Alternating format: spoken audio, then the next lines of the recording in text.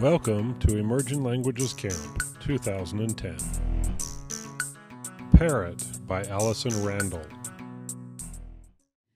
So my real job is chief architect of the Parrot virtual machine, but I've been known to moonlight in other things like running publishing companies or open source conferences. So you've probably heard of Parrot. It's one of the earliest implementations, at least in the modern era, of a dynamic virtual machine that's intended to target multiple languages. We do monthly developer releases and quarterly stable releases. The most recent was the 2.6 release, which was just yesterday.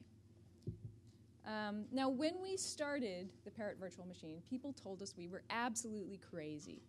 Dynamic languages didn't need a dedicated virtual machine. They didn't need to be optimized. They couldn't be optimized. Since that time, and it's been about 10 years now, it's actually become quite common. You'll see the major virtual machines like the JVM or .NET now proudly supporting dynamic languages, multiple dynamic languages, and other players are entering the game now as well, adding support for multiple languages. So it's kind of a good feeling to think that we inspired a movement by going out there and doing something completely crazy. So I say that dynamic multilingual virtual machines are common, and it's true, but Parrot has some fairly unique features. One of them is it has no stack. It is instead register-based for variables, for passing variables, but not in the sense of a single global register set like you'd find on hardware. Instead, it has local register sets for each. It's a scope, it's basically the size of a subroutine. So each subroutine has its own local register sets, which is good for safety, good for concurrency. It, instead of using the stack for control flow, it uses something known as continuation passing style. So where you would ordinarily push a return address onto the stack and then pop it off again when you're ready to return, in this case, you capture a continuation at the point where you make the call, actually just after you make the call, and you pass that continuation object into your call, and when you're ready to return, you invoke that continuation. This also has some advantages for stability, avoiding stack smashing, and a certain amount of encapsulation in that your return is an object rather than a raw address. So Parrot has a native assembly language, which is object-oriented. Perhaps its best feature is the compiler tools, which include a parsing expression grammar, like a grammar engine. This is sort of the modern version of parsing engines. It does not include pack-rat optimizations for caching the parsed elements. And from the parser, it then has a series of tree transformations to produce the actual code that runs on the virtual machine. We've found this is a very easy-to-use dynamic system. It's familiar to anyone. The syntax is very regular expression-like, so it's familiar to anyone who's used regular expressions. The tree transformations were heavily inspired by Don Knuth's attribute grammars, although many generations later, so you can imagine there are significant changes to the idea. But that's not actually what I want to talk to you about. So what I want to talk to you about is the next step. So in the next two quarterly cycles, 2.9 and 3.0, 3.0 will be next January, we're focusing on something that we've codenamed Lorito. Lorito means small parrot in Spanish. And the idea is a smaller, lighter, faster virtual machine. So in the past 10 years, we've had substantial opportunities to learn from our implementation, our early design goals, and so we're taking a step back now to reconsider our earliest design, our earliest decisions, and how that might, in light of what we've learned, how that might change, and how we might refactor the existing virtual machine either piecewise or by some substantial replacements to be closer to what our ideal would be now that we've learned 10 years of lessons. So one of those things is fast startup time. We're pretty good now, but we could be substantially better. Resource consumption, lower memory, with an idea of targeting cloud architectures, mobile architectures, where you need very small, very fast, very light implementations. And then to provide that core, that fast core, to all the languages that we currently support and other languages that could eventually be implemented on that machine. So I'm just going to go through a few of the changes. One of them is a microcode approach. So Parrot currently, this was based on the original architect's design, it wasn't me, I won't take the blame for that one, was a monolithic opcode approach. Essentially the idea that opcodes are cheap, we can have as many of them as we want, no problem. So we have over 1,200 opcodes, and this is just the static opcodes, not the dynamically loadable opcode libraries. Yeah, it's a little bit painful, especially when you go to write a JIT. The new, sorry, I wasn't planning on presenting on this laptop. The new virtual machine, which is currently implemented as a prototype, has 20 opcodes. It's a substantial jump. So that's the lowest level of the microcode, microcode 0. The higher levels of microcode are all composed from that lower level of microcode. So this is an advantage for JITting in that you need C templates for the lowest level, the M0 level, and then you compose the C templates for the higher levels from C templates or LLVM templates or whatever you decide to use for your JIT. You only have to do it for those 20, maybe 30 once we get finished with it, opcodes, and then everything else gets built up from there. The highest level of the composed opcodes is our current assembly language. So ultimately the entire assembly language, the native language, and the bytecode of the system will be composed of a very small set of opcodes. Another thing that we're re-examining is garbage collection. So we're going for concurrent copying, compacting garbage collection from the start. The original implementation did not have relocatable objects, which is a substantial problem once you start to move to more advanced modern garbage collection systems.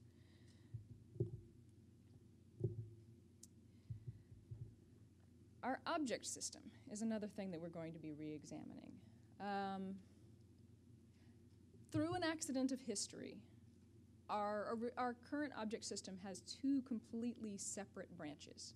So you have objects that are implemented in C, and you have objects that are implemented in the assembly language, or some higher level language, but compiled down to assembly language. And with what we call the inferior run loop problem. It's essentially when you're crossing over the barrier from executing opcode level, the opcode level run loop, down to the C level run loop, because the virtual machine is written in C underneath, you end up having substantial problems crossing back and forth, especially if you cross back and forth multiple times, and you end up kind of messing up your C stack in the low-level virtual machine.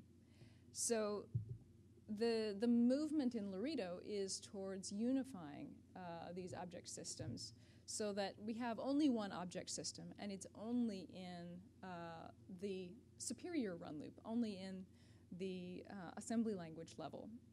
And therefore, all objects are JITable automatically, and we don't have the cost of crossing back and forth over that C and virtual machine layer. From there, open possibilities. We will re-examine every single subsystem. There are scattered lessons that we've learned throughout the entire virtual machine, ways that we can improve it, and this is a fantastic opportunity to do that without disrupting anyone who's using the current stable supported Parrot. And that's it. Any questions? So what Python, Perl, what dynamic languages currently run on Parrot is the question. Python, Perl 6, not Perl 5. PHP, the Ruby implementation needs help. I actually just got an interesting idea from Charles Nutter that I'm going to try exploring next month. Then a bunch of other languages like BF and Ook and like there's this whole long tail, fun, and there's this long tail of languages, C-Lisp, Scheme, basically any language that someone has thought, hey, it'd be fun to try out doing an implementation of this. We have that. We don't have Java, although we do have a bytecode translator for Java. So it's a mixed bag. The ones we're really targeting are those first four, the P languages. So what's the cost of implementing the language? I mean, how hard is it compared to implementing it for So the best illustration I can give you is Patrick Michaud, who's right now giving a talk on Perl 6 in another room, decided to give a Python talk for PyCon a few years back. And for this talk, he wanted to demonstrate Python running on Parrot. But as often happens, he didn't actually get around to writing the talk until the night before. So he sat down, and in 4 hours, he knocked out about 80% of the core syntax of CPython. Now, that's not, the longer bits, the harder bits, but still. A lot of that has to do with the parsing expression grammar, the sort of regular expression-like syntax, and then the other parts of the compiler tools. So I'm just interested in the parsing part, because that's the simple part. The semantics are much more interesting. How hard is it to implement those? Because in general, you end up building a big object system to do something big, and you kind of have this mirror object system that matches the semantics of your own language. Then you translate that into something that runs on the existing semantics on the CR or JVM. My question is rather, how much do you appropriate the existing semantics of the low-level Parrot objects in your own language, and how much is the cost of doing that? Partly it depends on how similar your object model is to Parrot's. Like Perl, Python, PHP, Ruby, their object models are pretty similar. And Parrot's object model is designed to provide that. From there, you end up subclassing the core object model and adding features or masking features that you don't want. So fairly rapidly, but the farther you diverge from those languages, the more likely you are. If you want, you can just create your own object model and drop it in. And that, I can't predict how much work that is, because it depends on how many class methods your system supports and sort of how unusual your dispatch mechanism is. But we do provide the overridable hooks for all of that. So, if you want to override dispatch, there's just one vtable function find method. You override that in your class object, and it's taken care of for the whole system. So you're not really implementing it from scratch. You're just extending. Yeah. And zero machine, what's that for 20 instructions? What kind of instructions are you? At the moment, it's a simple C switch because we did a fast prototype. Oh, what kind of instructions? Oh, okay. So add, subtract, the basic math instructions, basic comparisons. Yeah, that's pretty much all of it. And then you have things like allocate a block of memory and access a value at a particular block of memory, which is sort of like the base level of the object system. So the object system is composed from those primitives. I don't know who's had their hand up longest. I think you. You mentioned some issues with running Ruby at this time. Could you elaborate on Just that the Ruby implementation, the implementers abandoned it, so it's not actively maintained at the moment. But Charles is working on something I think he's going to talk about later that we might use for that to re-jumpstart it. How well does Parrot work for functional languages which don't have an object model? Very well. There's an implementation of C-Lisp and Scheme. Now, part of it is a bit of an emulation. Your lambdas are objects in Parrot, but a lot of it has to do with simply not exposing a lot of the features of Parrot.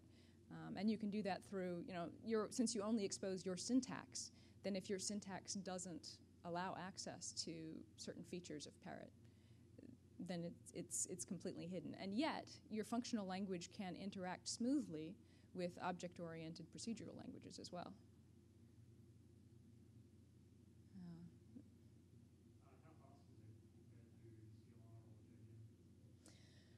So the core virtual machine is quite fast. We benchmarked it at about 10 times faster than CPython or CRuby. But because we don't provide any kind of JITting currently, we ripped out the current JIT as a precursor to our refactors. User code on top of it can be slow. Particularly the compiler tools are slow, at least what I would call slow, much slower than we want them to be.